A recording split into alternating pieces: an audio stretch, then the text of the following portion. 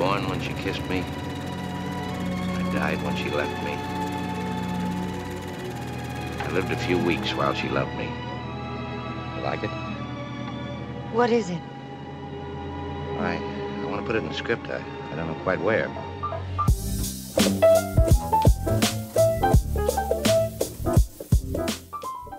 So your friend wants to take you for a ride, but you've never ridden before. In this video, we cover the basics, so when you're riding on the back, you won't feel left behind. Here are some basic tips on how to be the perfect passenger. Gear isn't just for the rider.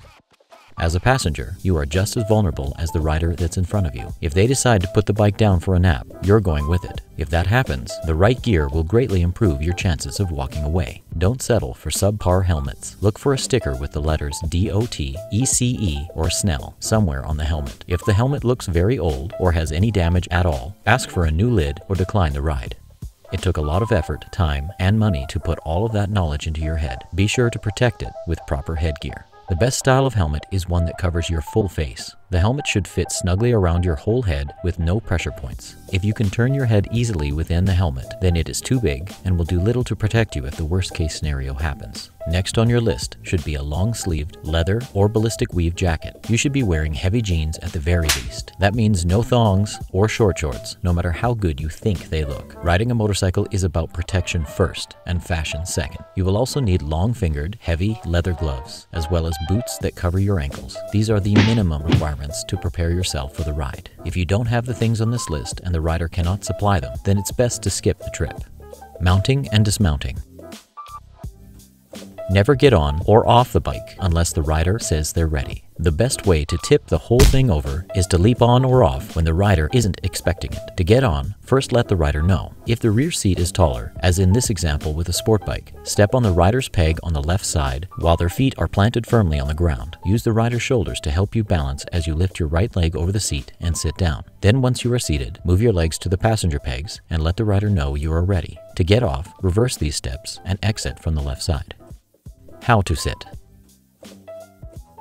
A motorcycle is a dynamic machine. The rider is constantly making small adjustments throughout the ride. You can literally become a backseat driver just by moving your weight around. Sit on the seat with your feet on the passenger pegs. Keep your body upright and look ahead at all times. In other words, keep your phone in your pocket until you are off the bike.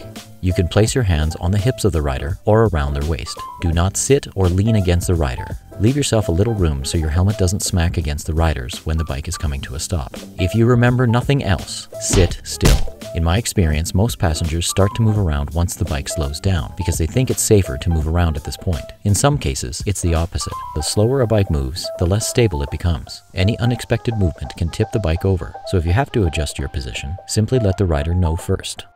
Acceleration.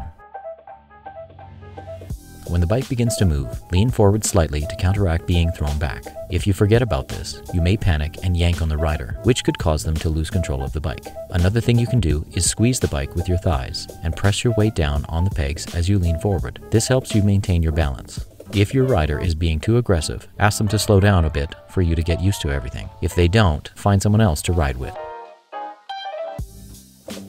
When the rider applies the brakes, your body will lean or even slide forward on the seat. You need to counteract this so you don't slide into the back of the rider. Just like when you're accelerating, use your legs to keep yourself in place. If the rider tends to stop aggressively and you're on a sport bike, you can reach around and place the palms of your hands on the top of the gas tank.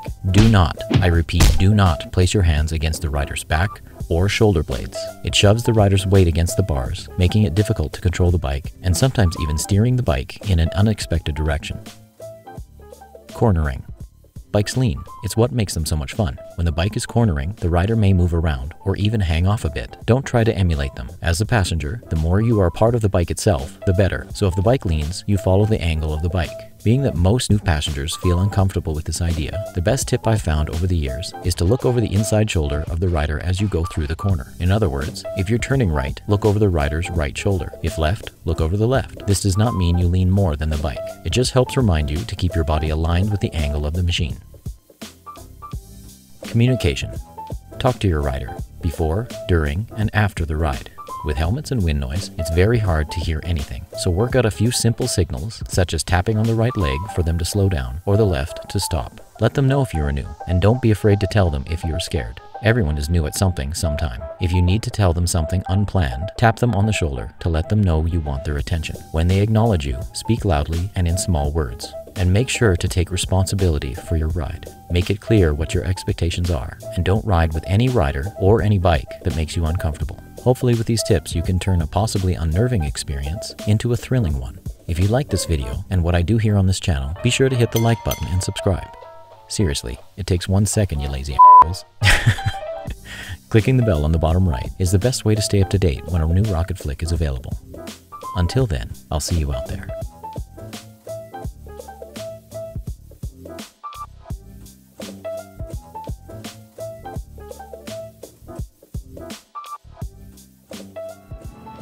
Say it back to me. Let's hear how it sounds.